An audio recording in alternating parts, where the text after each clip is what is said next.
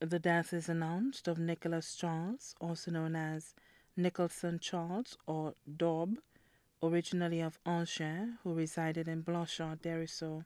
He passed away at his residence on Friday, 5th April 2019, at the age of 66. The funeral service for the late Nicholas Charles, also known as Nicholson Charles or Daub, will be held on Saturday, 27th April 2019, at the Holy Cross Parish, Dericeau, at 2 p.m., and then the body will be laid to rest at Dericeau Cemetery. The body now lies at Lazarus Funeral Home, New Dock Road, VA4.